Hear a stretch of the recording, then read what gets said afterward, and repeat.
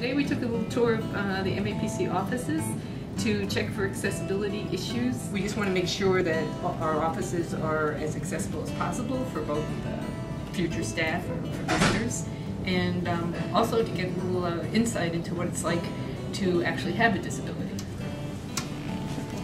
So MAPC wants to make sure that our offices are fully accessible and also look at our programs and how we run meetings. Then also reaching out to our communities and helping them make sure they're in compliance, working with them, and just generally educating the people that we come in contact with. All right, this door has been a challenge. I've tried it several times. It's got a good lever because that's the type of handle you're supposed to have, but it requires too much force, more than 5 pounds of force to open it. So the only way to seem to do this is by using your feet or the bottom of the wheelchair to kick it open. And then you lose your momentum for getting up over the threshold. So I'm going to have to move this in order to get in. Now I will try once again to get out.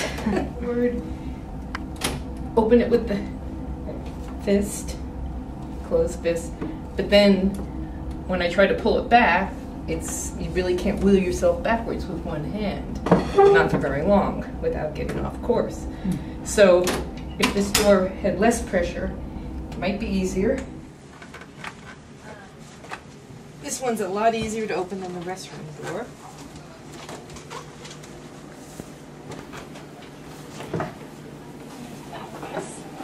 Okay.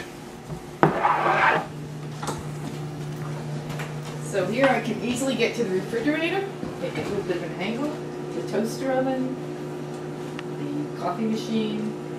Now, to get to the sink, I'm going to have to move the trash can, open those doors, and push all the stuff back.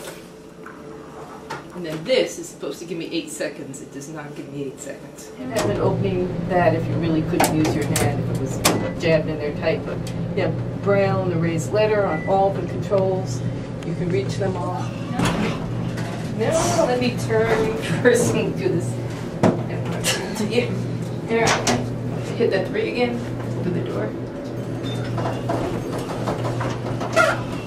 So is the delay bad on that?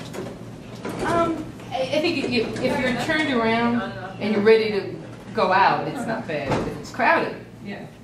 I can get in here and I can turn the lights on. Not a problem.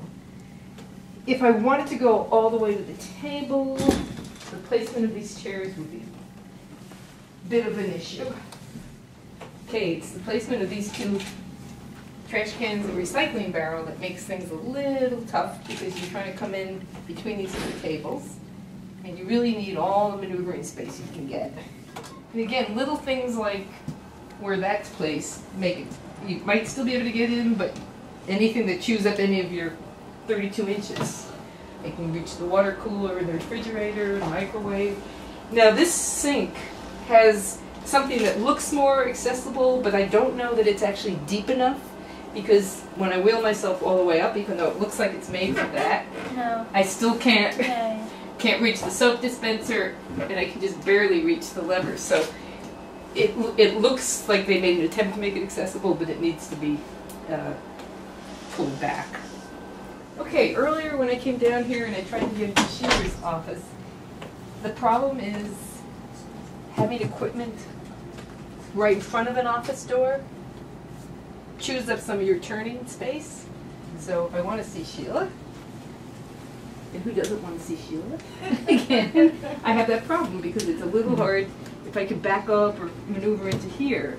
So I'm going to recommend that this be moved. See that? You have to hit the thing. Yep. There we go. Beautiful. It's a little harder than you think. First got interested in ADA and handicap access issues when I was doing open space plans, and you have to survey the parks to see whether or not they're accessible. And that led to sort of looking into the broader picture.